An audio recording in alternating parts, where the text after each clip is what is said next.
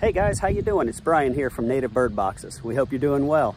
Well, just want to show you a little something that we're working on right now. We are in the process of lowering purple martin houses.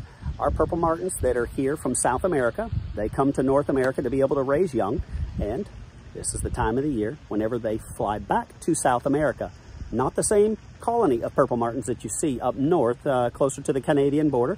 Down here in the southeastern region, we get purple martins that come out of South America, Brazil specifically. They come here to us, and then they raise their young, and then they fly back.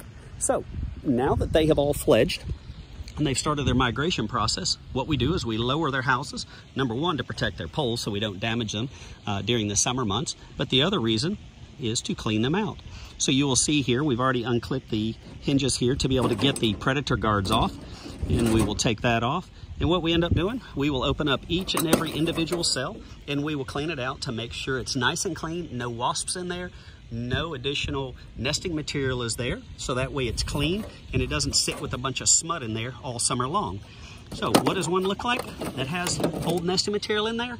Just like that. It's kind of gross and nasty. So we will put on our gloves and we will start this process.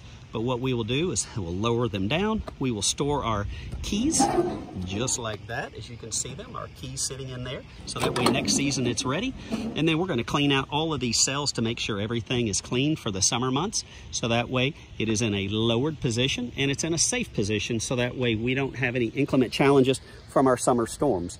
And then in the fall, right before January 1st, we will start putting all the purple martin houses back up, expecting their arrival from South America again. That's a quick little snippet for you in what we're doing with purple martin houses today. Y'all take care.